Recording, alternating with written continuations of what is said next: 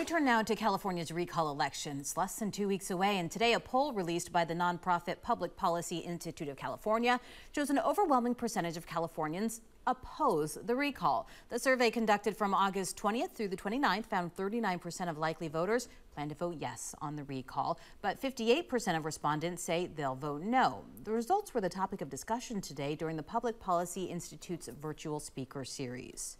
We're sort of in this unknown, uncharted territory here. And so I think, it's the race. We've seen polling, and, the polling that came out last night or today, it seems like, things are going in Governor Newsom's favor. But, if you look at the vote by mail that's been turned in, young people and Latinos are not voting at the numbers that he needs. So he does have some weaknesses. So I think the thing is, we can't predict anything at this moment.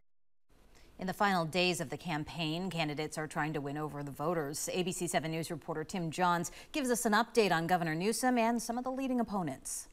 Campaigning in San Francisco's Chinatown, Governor Gavin Newsom implored people to vote as soon as possible and reject the recall. Next 8, 9, 10, 12 days, you're going to see us all over the state making the case. Turn in your ballots. Stopping at local restaurants, the governor defended his record over the past 2.5 years, including his handling of the ongoing pandemic. This state's had better health outcomes than Florida and Texas, the United States as a whole, and better economic outcomes. Governor Newsom particularly called out his leading opponent, Larry Elder, for his proposed COVID policies. Elder held a news conference in Los Angeles Thursday where he attacked Newsom's record on crime. You've heard the numbers about crime going up.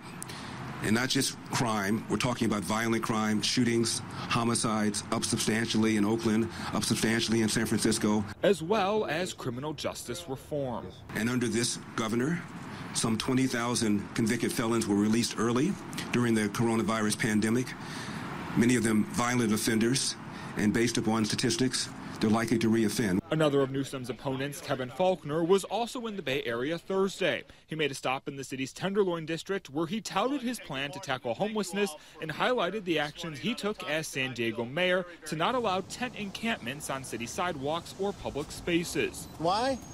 Because we care about people.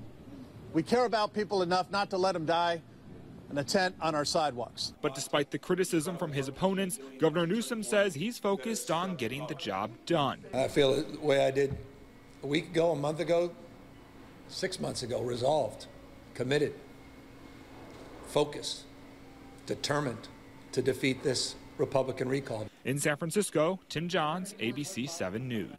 If you've already registered to vote, you'll get a vote by mail ballot. Perhaps you have already. If you haven't registered, you can still vote by doing a conditional voter registration. That's available as late as Election Day, which is September 14th.